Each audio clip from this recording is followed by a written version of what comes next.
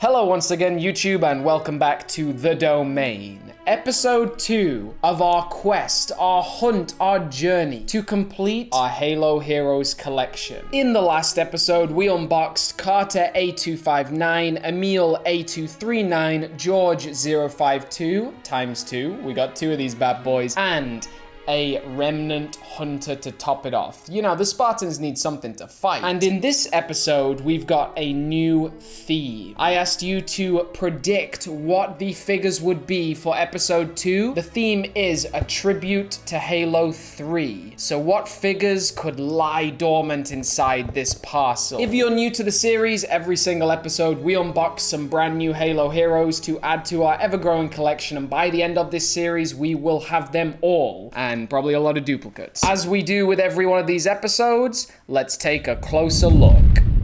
Macro lens on, we've got our second box. I'm keeping it blurred so it's a nice surprise for you all. What could possibly be a tribute to Halo 3? I know most of you will have made some predictions. So, 6 Halo heroes, and yes, some of these are Halo Heroes Series 5. 2 of them, actually. 2 Halo Heroes Series 5, but what could the rest of them be? I do wonder. So let's start off with the first one. We're gonna do a nice little warm-up with a Brute Warrior.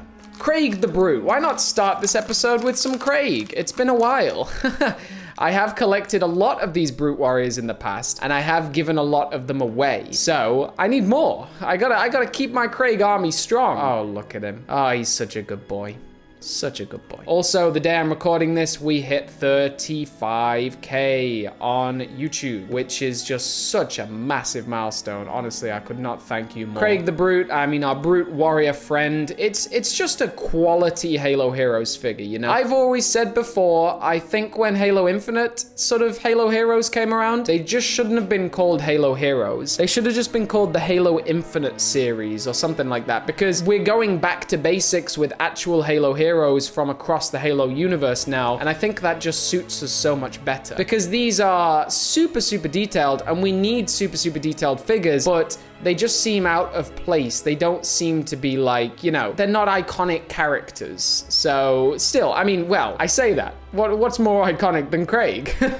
But yes, that is our first figure for today. Now, I wanted to just include some figures that were like basic cannon fodder, you know? I didn't have all Halo 3 figures, but I did have a lot that could pass as Halo 3. This looks Halo 3 enough for me. So why don't we get some reinforcements? Craig's lonely. Craig needs a girlfriend. So let's get Craig number 2. This is Craigetta. What? Wait, you can't tell the difference? Are you serious? You can't tell the difference between the male and the female.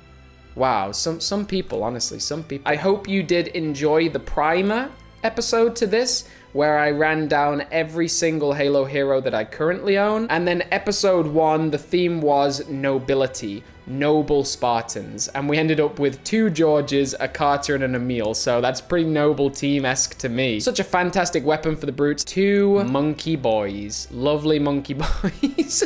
You know what? These are clueless monkeys. These are buffoons. They need someone to lead them. Who's gonna lead the Brutes into glorious battle? It's my second ever Halo Heroes Series 5. Look at that. It's the Prophet of Truth. The Prophet of Truth. I've been waiting a long time to get this Halo hero. The Prophets are just like so iconic in Halo, and the Prophet of Truth is by far my favorite. I'm sure he's most people's favorites because he has all the voice lines, but he's just so cool. And look at all that dirt. Look at all that dirt damage. That's pretty good. And that's an example of Mega Construx. You know, they do the battle damage, like the scratch marks or the dirt marks, but they don't overkill it. And very nice face there. Really great details. Like, look at the detail there, man. Like, honestly. You're telling me this is like a 1-inch figure or whatever this is? Like, it's so crazy how much detail they can pack into a figure. I'm always so impressed. I say Mega Construx must be one of the most detailed like figure makers in the galaxy. He's got no more armor. He's just gonna stand straight on his base plate. He's got the very weapon that murdered Miranda Keyes. I'm sure that we're going to see some reenactments of that scene now that Miranda Keyes is coming out in the 20th anniversary pack. It's a really nicely detailed spiker, some good damage on it too. This is just a very quality figure. It's not the most expensive of Series 5 because, you know, you can get the Prophet of Truth elsewhere. He's not the most favored choice. I think him and the Brute Bodyguard are probably the cheapest ones you can buy. Maybe the Brute Bodyguard will be on my list soon enough. The Prophet of Truth, he is leading these brutes into glorious salvation. They're gonna go straight to lighting the rings, but you know what? It's not gonna be that easy. Somebody's going to stand in their way. Who better to stand in their way than the most badass, cigar chompingest Marine there is, Sergeant Avery Johnson. If people were to ask me which figures are essential to a Halo Heroes collection, I would have to say that Noble Team is obviously up there, but then Johnson has to be number one, man. Look at the detail on that face. Like, this is top bar quality, this exact model. Like, I love the Halo 3 Johnson more than anything else. Like, so beautifully iconic. Way more to me, like, I'm very excited about the Johnson in the 20th anniversary pack, modeled after Combat Evolved, but nothing rings true like Halo to me than Sergeant Avery Johnson from Halo 3. Especially the fact that you've got the Spartan laser that was used to kill Guilty Spark. It's just top notch, man. The silver detailing all over his shoulder, chest, legs, even the black on his legs and his belt. It's not too much. Fireteam Osiris is completely overkill. This is a tiny bit overkill, but you know, he's got to sit his tushy down on there, so that could get dirty. The rest of it, I don't mind at all. You can even see a tiny UNSC logo on his hat. The Spartan laser has a really good degree of quality to it. This is an amazing figure. Unfortunately, it does not come with the base plate. I'm putting out an all points bulletin. If you have Johnson, but you don't care about the base plate, send it the Domain's way. Only if you don't care, because I would love to get this base plate, but I know most people don't care about base plates, or at least a lot of people. So Johnson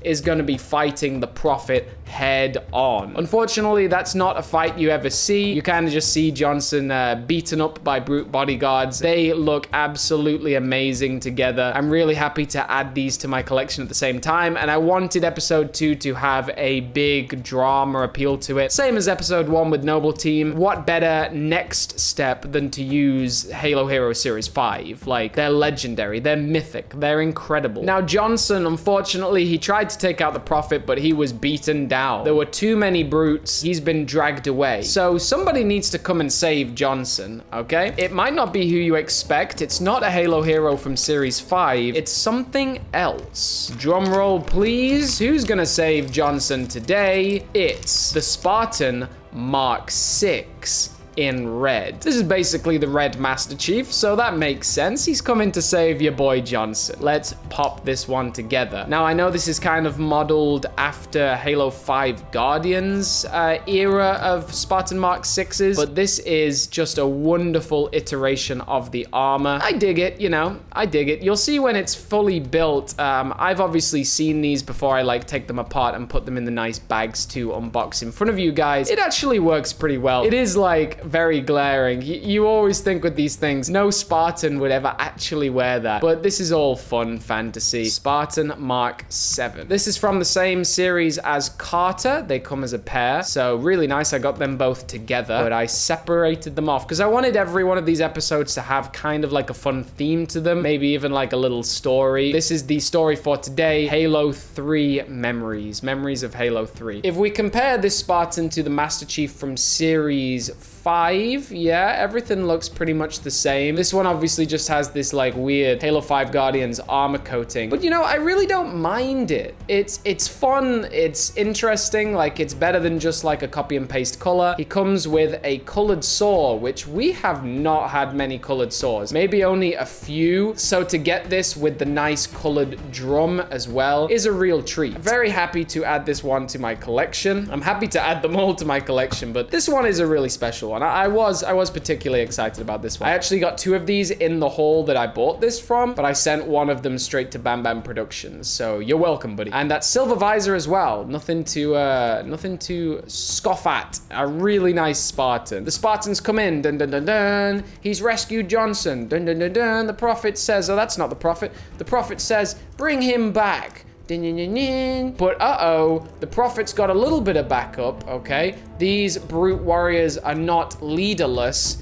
Cue the big bad Craig the leader of Craig's army. Craig and Craigata, whatever she was called, are led by the Brute Chieftain from Halo Heroes Series 13. You guys know when you saw my review of this series, not only is this Craig so cute, so badass, he's got the most ridiculous frill attire on his headpiece. Like, so outrageous. Over the top. I absolutely love it. Like, this whole armor. I mean, he's a chieftain, you know? He's got to lead his men with fear, so why not just, like, dress in a super menacing way? I also love the knives that are attached to his arms. I assume they're meant to be knives. Some kind of stabbing tool. I do love how all of these legs have a clear indicator with this little notch of which way they're meant to go. Oh, look at that. I would have honestly, like, after unboxing the Halo Heroes Series 5, I would have liked some battle damage on this guy. Like some scratching, some weathering, even some mud. That would have been cool. He does look a little too clean, but this hammer looks super clean. I love those yellow lights running all the way through it, like it's pulsing with energy. And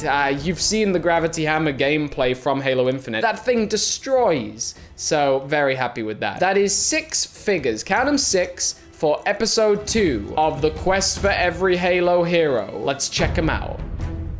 Today, folks, in episode 2, I'm adding to my collection Avery Johnson versus the Prophet of Truth, Spartan Mark 6, the Big Baddie Brute Chieftain, and 2 more Brute Warriors. So the new figures today are the Mark 6 Johnson and the Prophet of Truth. A very nice addition to my collection and a really excellent episode 2, if you ask me. Folks, I really hope you enjoyed episode 2. It was a blast opening and building these figures, and I hope you'll join me for episode 3. The theme of the next one is Spartan reinforcement. So I wonder which Spartans it's gonna be. It's gonna be Spartans all next episode, baby. So comment down below which your predictions are for episode 3 of the quest for every Halo hero. You stay awesome, you stay safe out there, folks, and today's haul is signing off.